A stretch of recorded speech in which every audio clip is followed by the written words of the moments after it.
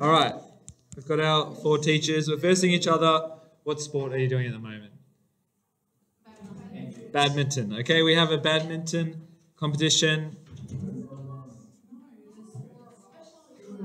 The arrow points from the person who wins to the person who loses. Okay, so I beat Mr. Sterling. Who else should I beat? Just one. Not Miss Ellis. Okay. So Mr. Taylor. All right. Sorry, I'm gonna make it she loses. Sorry. Okay. So this diagram is called a digraph. So this here. So can you draw it and write it down? This. Okay. So we're gonna make a matrix, and this matrix is going to show the competitions in terms of 1s and 0s. So you put all the people who have played badminton across like this. So what type of matrix is it? A 4x4, very good. So Mrs. Ellis cannot defeat Mrs. Ellis.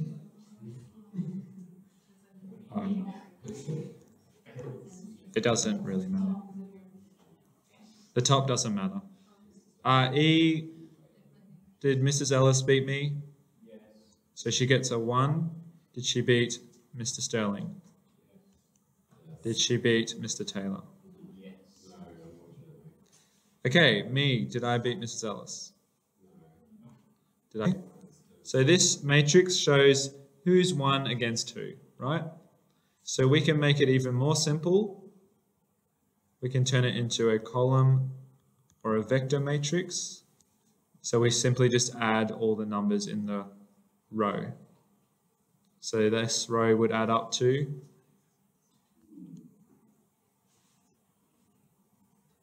2 and 2. So you can see, does that tell us who's the best person? Not Mr. Taylor. No, it just shows that 3 people are equal. Okay? It doesn't say who is the real champion. Okay? And this is a first order analysis. Okay? A first order analysis. We can create a second order by multiplying that same matrix by itself. What makes someone absolute champion? So first of all, construct the digraph, then try and do a first order, then a second order. See who is the ultimate champion. M for Millicent, or however you pronounce that. Okay, so it says Millicent defeats Oliver. So the arrow goes that way, yeah? And defeats Brooke.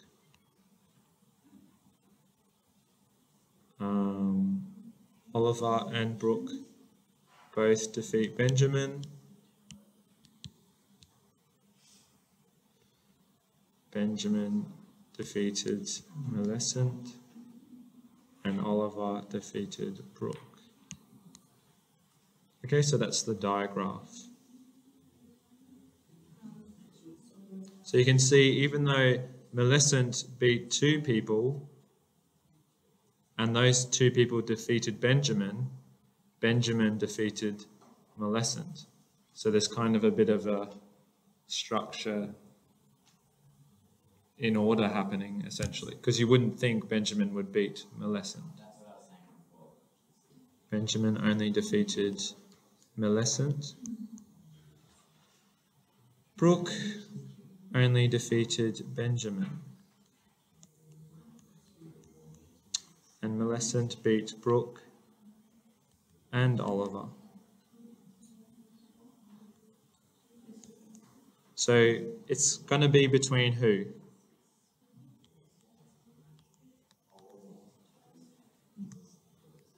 Yeah.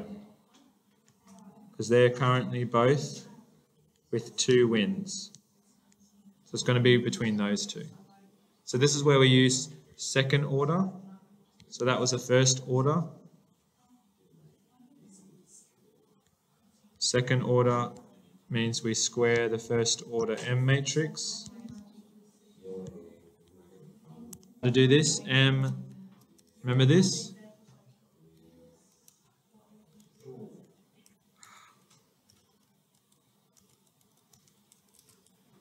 And then we can do M squared. So that's the second order.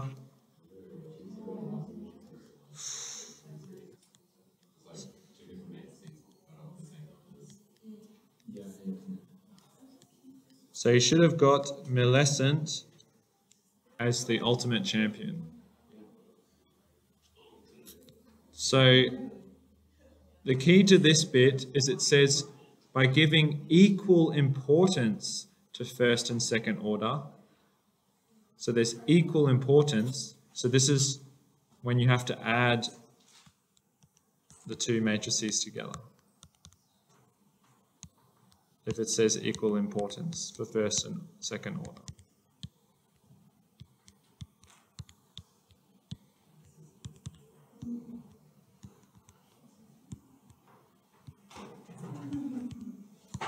See how that's completely ranked them now? So Milescent's the best, then Oliver, then Benjamin, then Brooke.